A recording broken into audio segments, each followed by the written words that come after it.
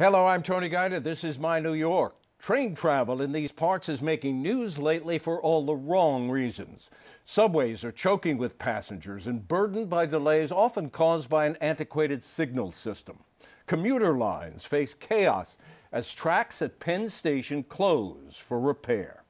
How delightful, then, would it be to fantasize about a five-star luxury train with coaches that look like this? There is such a train. Unfortunately, not around here. It's in China. It is a product of the design genius of two New York architects, Ines Elskop and Christopher Scholz. They had never built a train before. They had no idea what they were getting into. The tale of their high adventure, next.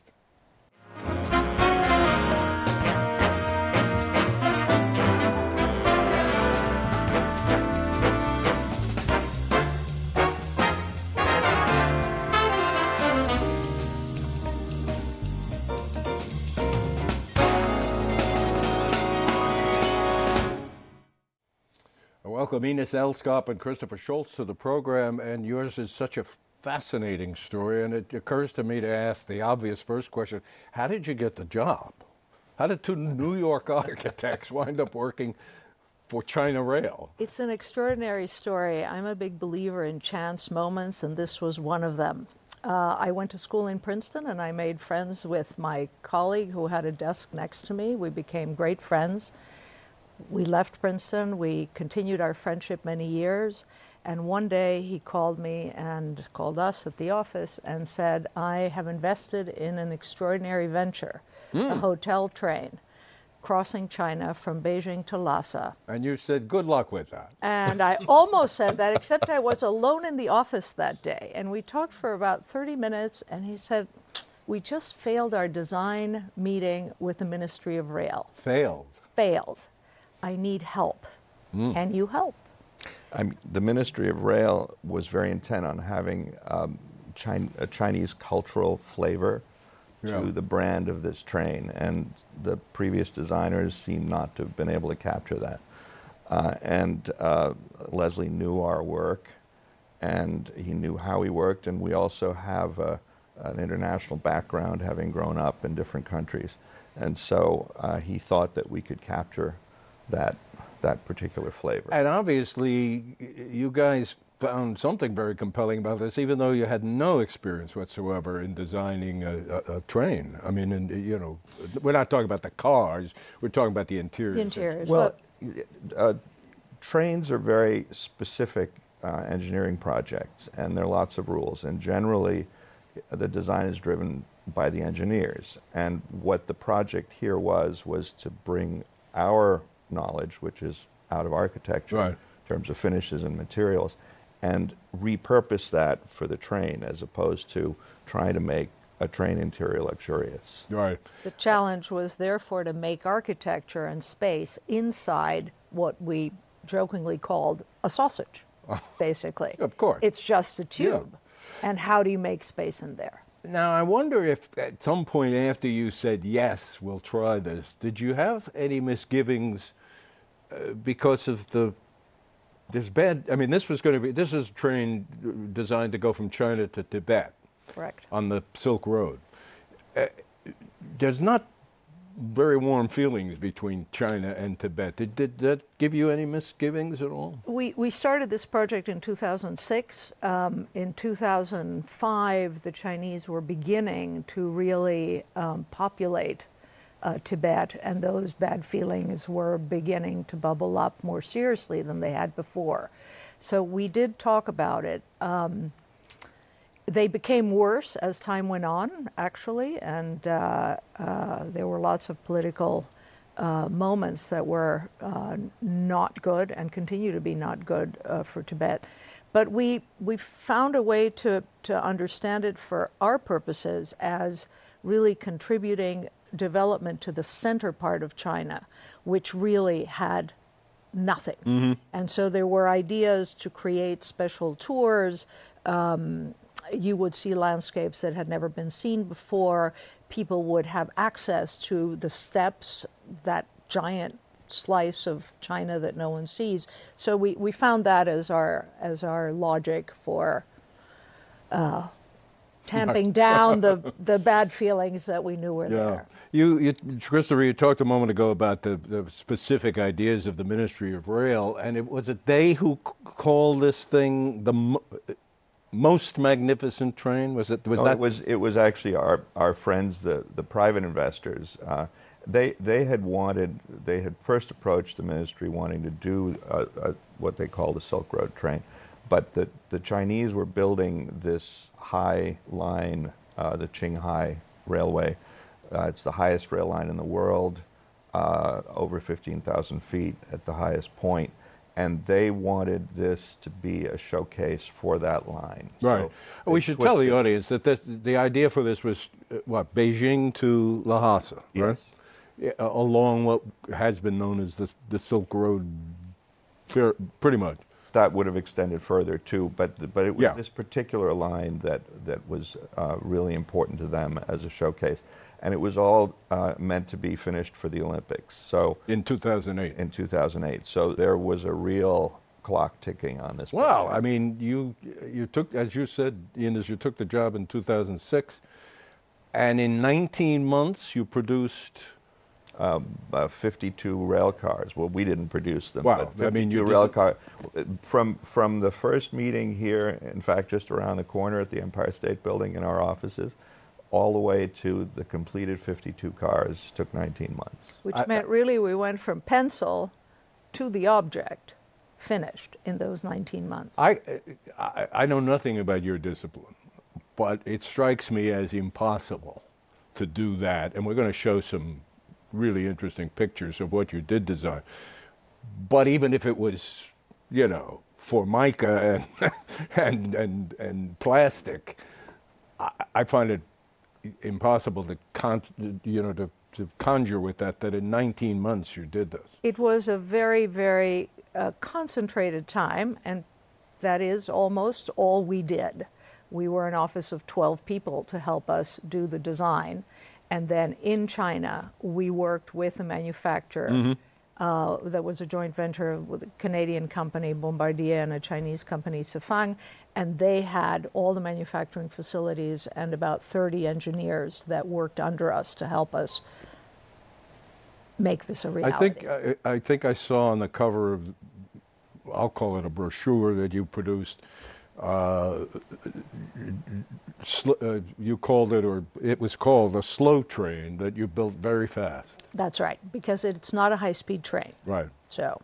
Yeah, I mean, everyone thinks of the Chinese trains as being all high-speed. This is not a high-speed train. In fact, the cars are really a 1940s model of a stainless steel train car. Each car weighs 60 tons. And what was interesting is that in that we packed all of the luxurious pieces, but behind that, a tremendous amount of technology. So there's oxygen enrichment, because at those high altitudes, you get altitude sickness. And so they increased the oxygen content of the air in the car. They carried all of their waste, so there was nothing deposited in nature. All of the waste was contained in the car and then offloaded at certain points.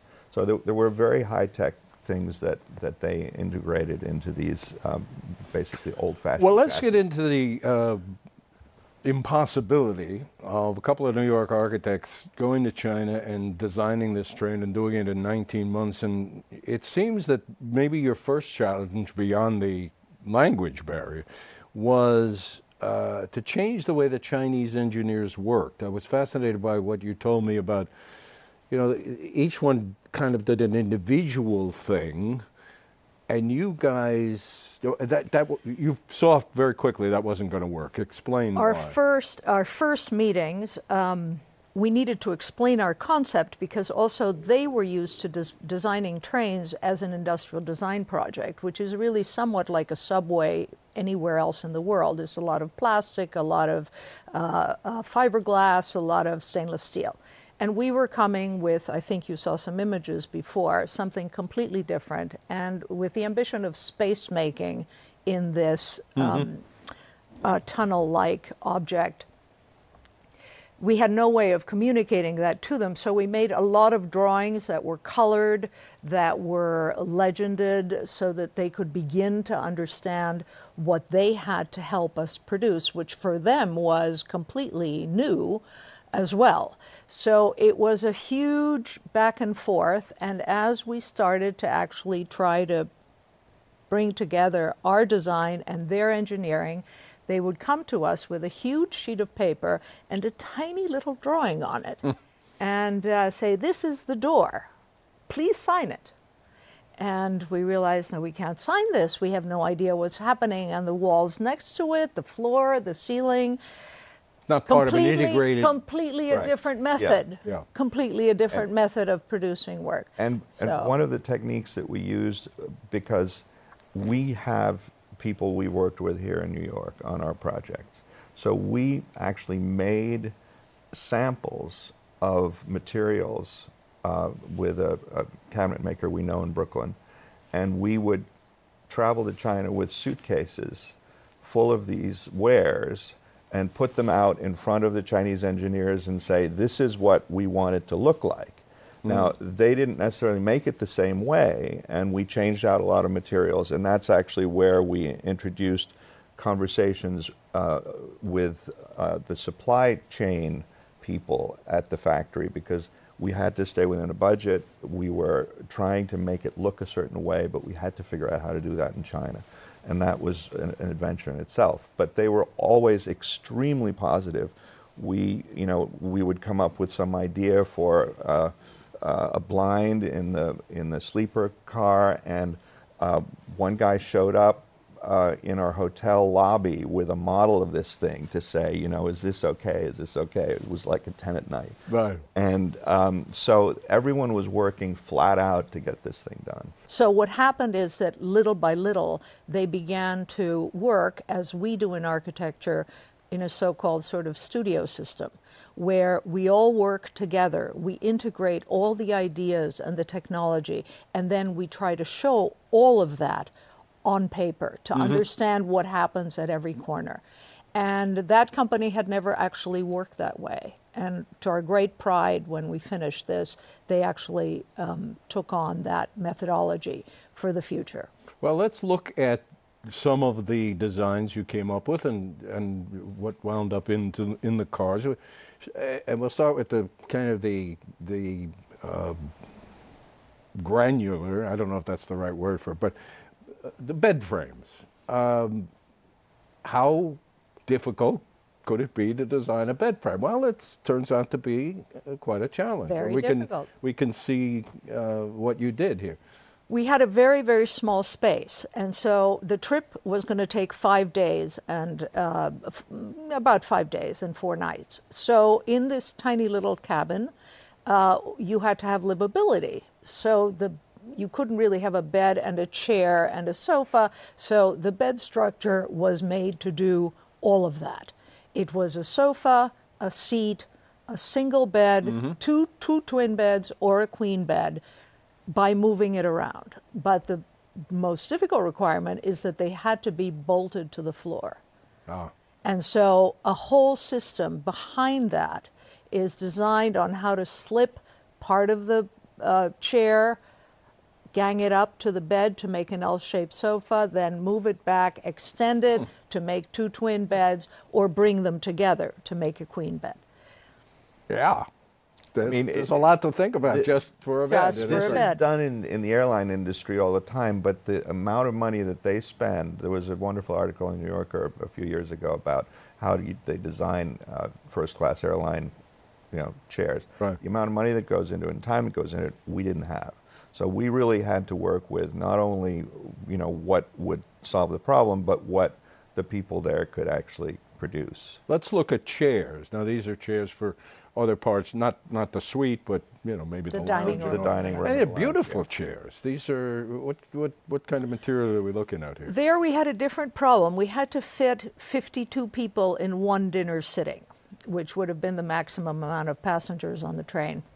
They didn't want to do two seatings, so that meant 52 people, tables, plates, glasses, everything in one car. Yeah. So we worked on the tables and the chairs in many, many iterations, shaving fractions of inches to gain enough space that we could have 52 people in the dining car and have it not look as if we were all very tightly together. Right. So there were many, many iterations to make that happen. And the chair, you'll notice, has a Chinese reference. Ming chairs especially had a very curved back like that. And then Nordic designers took that and made it a modern design. And we kind of bridged the two so that we would have a Chinese influence design, but not an obvious historical reference. Let's look at the lounge car, which is kind of similar. It seems similar to the dining car, but of course, without the tables for dining. Well, and this is just magnificent. What you see on the right also is that there was a possibility of folding tables down because we were expecting people might rent this train for weddings or larger groups and might want more of a flexibility. But these were also used for eating so as to get up to the number of tabletops that were required.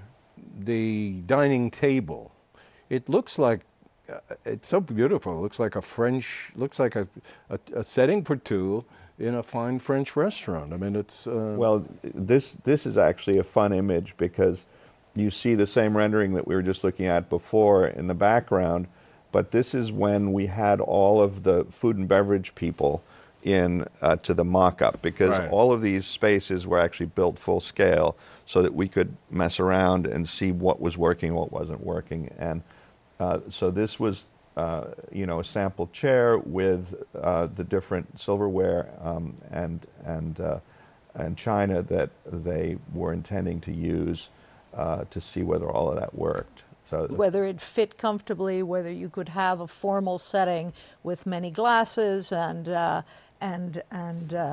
dishes and bowls, again, that it would look not too tightly. Let's get back to a suite. A sleeper suite, I guess it is, and there were interesting dynamics going on about the desk and whether it could have a dual function and the TV cabinet. Let's look. Triple function, perhaps. A triple function. Okay. Well, it could be a bar, it could be a desk, it could be a makeup station. The space is 100 square feet per suite, so it's not very big. No.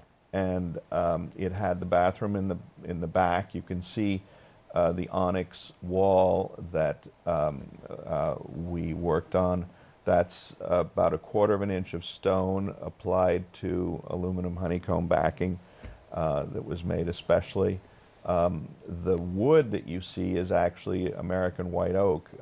It's one of the few products that we were able to source from the United States. Let's go to the next image, which is similar, but is designed to show something about the TV cabinet and how it can be open and closed. The cabinetry on the left is meant to do various things, again, during the day for different aspects of your day. So in some manner, this multi-purpose furniture answers to different activities during the day. Here we see it open and extended, the flap of the top, as a desk. If we go back to the image, I don't know if we can. Yep. There we go. The top opens up and it can become a vanity with a mirror you see on the top.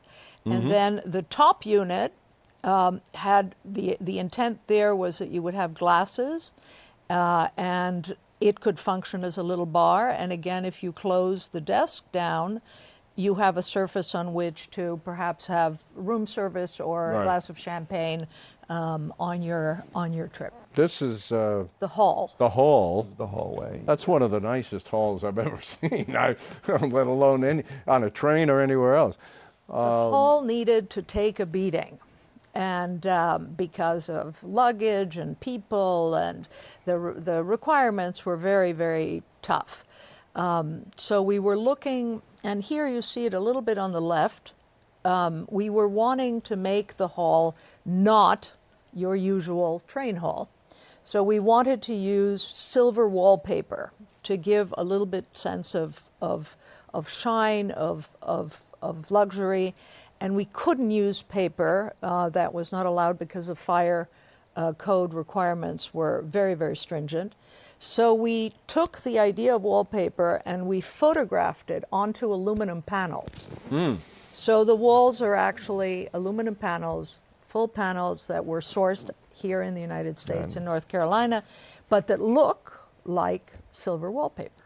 Let's go back, just repeating the lounge car, I think is the next image. And I wish we had something like this in this country to travel in. And what a relaxing and beautiful way to get from here to there that would be.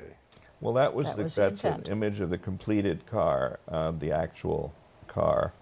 And it is an extraordinary, lovely place to be. Yeah. Look, I think that what this train sought to be, maybe we said it before, it was a rolling hotel. It sought to really be a five-star hotel. That those kinds of trains exist in the world. You've got the Orient Express. You've got the Blue Train in South Africa, for example. There are a number in India. So they exist, and that's what this train wanted to be like. Yeah. Well, a luxury, I mean, the Orient Express, I mean, that's what, from the 19th century? Yes, it's old-fashioned. This was going to be a five-star luxury, but the first one ever, modern, built now. It needed to look today, and that was very important also to the Ministry of Rail. I want to show you guys at work. I love this photograph, Ines, of you sitting on, I think there's blocks of stone. Right? Oh, yes. What was that selecting stone, and what stone is that? The onyx. Here I am in the marble yard. We were selecting blocks, and then we would have the blocks sliced into these very thin slices that Christopher mentioned, that are 1/4 inch thick, and arrange them in a way so that the onyx looked like a mandala, which are sort of concentric circles, meditative shapes. So here I am. We went to the southern part of China to a yard to find the right blocks. And Christopher was busy too. He was inside. Yeah, I didn't go on this trip, Ines. No, he didn't go. But we have Christopher inside one of the cars that's being constructed. This is everything behind those lovely walls. Yeah. Yeah. In fact, this is the lounge car. So what you saw before is what a passenger sees. But each of these cars had over 10,000 parts, separate parts, in its construction. And you can see some of that. We weren't responsible for any of that, but we had to make sure that what we wanted to show could also accommodate this. What lessons do you take from this experience? What lessons did you learn? My lesson was the incredible, well, first of all, the risk we took was for me a lesson. We really didn't have experience in doing this, yet that day alone in the office, I said, let's just do this. And Christopher, I was totally Christopher was Yeah. into it. Yeah. And we started walking. There's a famous Spanish poet, Antonio Machado, that has a beautiful poem that says, walker, there is no road to walk, you make it as you go. And it was a little bit that I felt. Somehow we had confidence, we had designed a lot, we'd been published, we knew what we were doing, so we could apply all that to a completely new environment. And that was a big lesson, to say yes, not quite knowing what you're going to do, to take that risk. And the lesson of working in China, which was just stupendous, the optimism, the ingenuity, the nothing was impossible, everything was possible. That was an amazing experience to have. I have to tell the audience, sadly, that the story ends badly in terms of passengers actually civilians, tourists actually riding on this train. Explain why. I mean, you can't. It doesn't exist for tourist travel. It doesn't exist for tourist travel. It's a very sad story. the real reason was the downturn in 2008. And the private financing that had been arranged was withdrawn. And in fact, you talked about the political situation. That's the excuse that was used by the bank to say that Tibet was too volatile and they wanted to withdraw their money from the project. And that really put us all in a very difficult situation. Our partners looking for funding, and in the end, it was all taken over again by the Chinese government, and that's how it comes to be entirely owned now by them. And they didn't have the same motivation that the private investors had to make it into the most magnificent train in the world and to actually be able to support a very complex operation. And the Minister of Rail was found to be corrupt. And yes, so there are, if I understand it, there are 52 beautiful train cars somewhere in the Chinese rail system. Doing what? Do we know? Well, doing the trip. Not all the time. I mean, our friends are constantly looking on Google Earth to see if we can see them still in the yard in Qingdao at Bombardier. And last we looked, they were sitting in the yard. But if I understand it correctly, this is not tourists or regular folks. Well, no, it's only for government. No, it was used several times, we know for a fact, for government use. There were 3 train sets built. I think one of them was used, but the rest just sit doing nothing. Can you call your friends in China and say, send them here? That's a great idea. We need those. A great idea. On the Amtrak on the Northeast corridor. We do. It's New York to Boston. It's so good to have you here talking about this project, and I'm sorry we didn't get into your ideas, your dreams for train travel in this country, but perhaps we'll do another program. Ines, Christopher, thank you so much nice for having to have us. you here. Thank you, Tony. Thank you. And thank you for watching. We'll see you next week.